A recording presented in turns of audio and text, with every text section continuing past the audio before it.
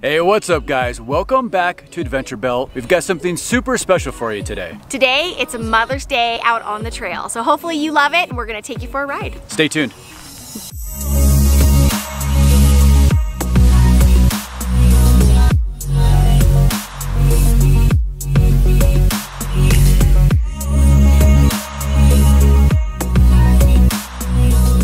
So I wanted to share a few reasons why I chose this particular trail. First and foremost, we have a time limit that is available to us to travel today. So I wanted to keep something that was within 2 hours drive time of our house, and that wasn't crazy challenging, but still got us outside today on an overlanding adventure and, you know, just experiencing something new with the family. So then, come to find out, when I tried to do some research on the trail, it really isn't a talked about trail. So this is either gonna be a really fun adventure, or we're gonna find out that there's a very specific reason that it's not talked about very often.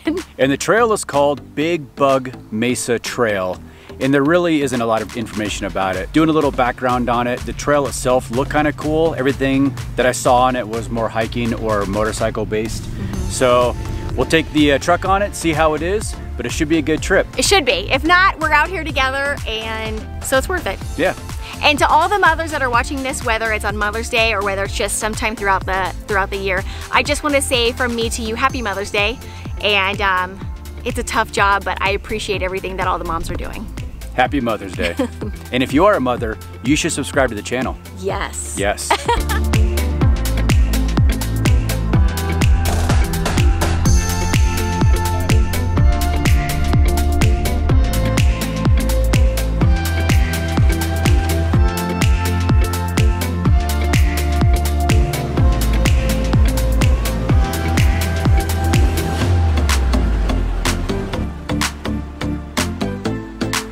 I'm walking down, getting some video of the truck, and I'll be honest, I have driven past this part, and I wouldn't say deep into here, but I've driven past this road that goes this way probably 100 times going to Prescott, and this is on the way to Prescott, by the way.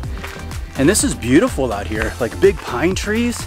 I would have never guessed in 1,000 years that this looked like this, just 5 miles off of the road going to Prescott.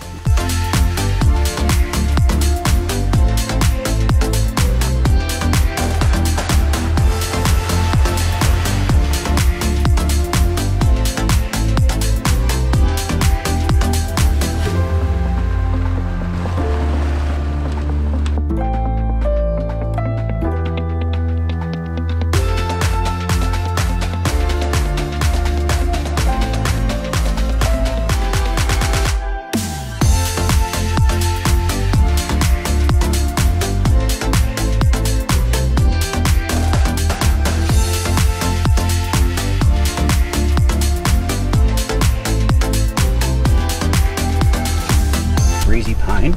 Yeah.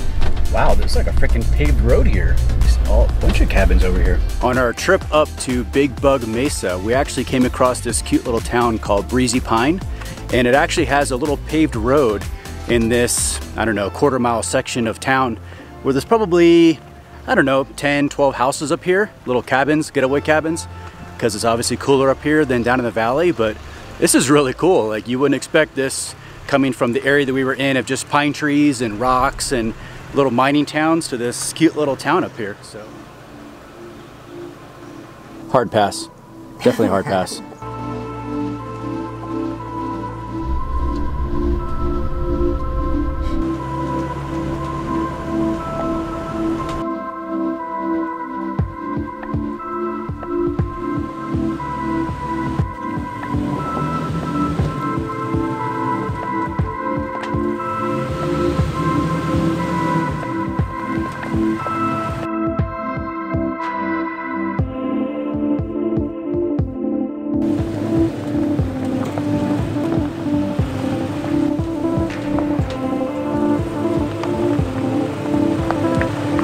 So I got these self-deflating devices off Amazon, and these are the cheap knockoffs of the old, I think they're Sean deflators.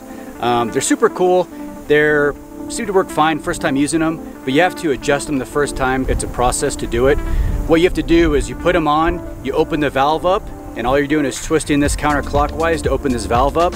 Once you get this opened up, you get to where your tire pressure is at where you want it, in this case at 25 PSI, and then you close this back down so that the air stops coming out, and then lock into that position. And that way I keep my 25 PSI.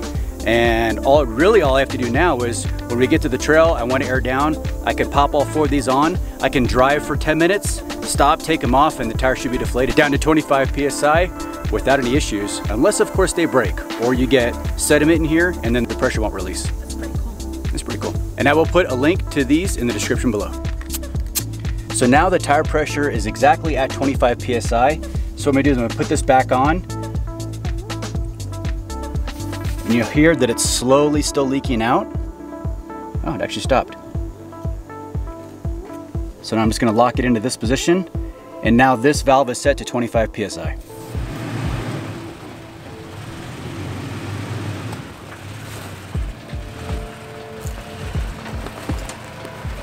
God damn, I love this truck.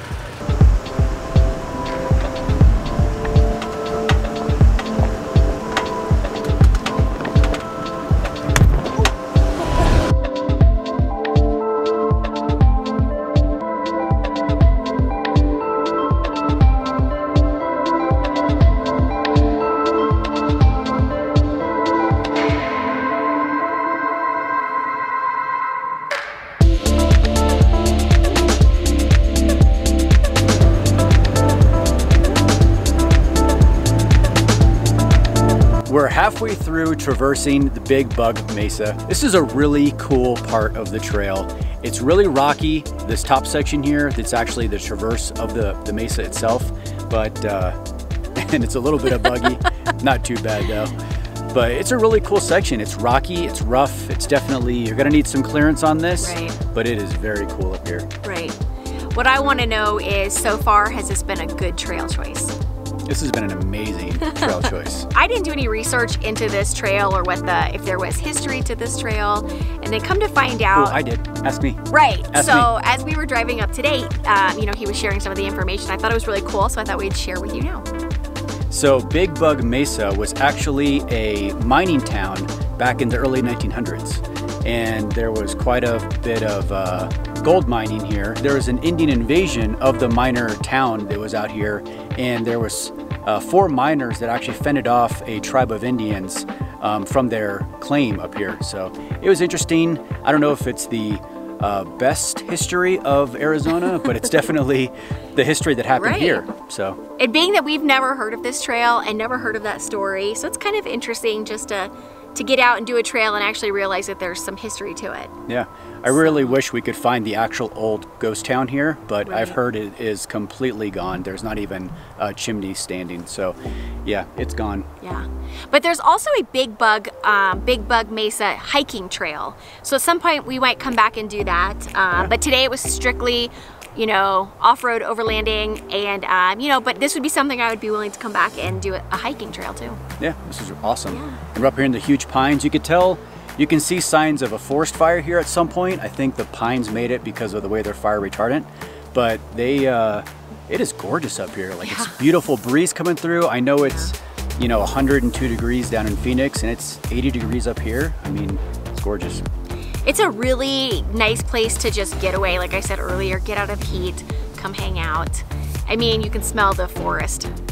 Is there a better way to spend a weekend? I can't think of a single one. So let's keep going. Yep, we're moving on. Let's see what the end has in store for us. Hopefully it's as good as it's been so far. Guaranteed.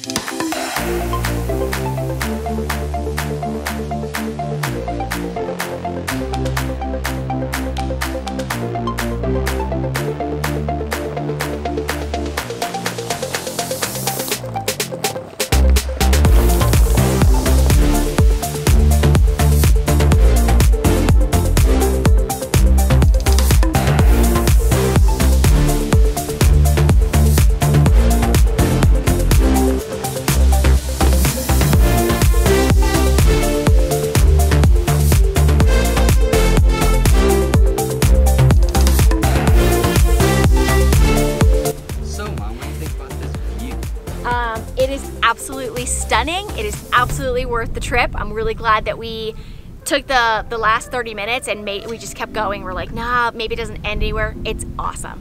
Absolutely worth it. So we're gonna swing back and get you the final approach of Rook coming in for a landing.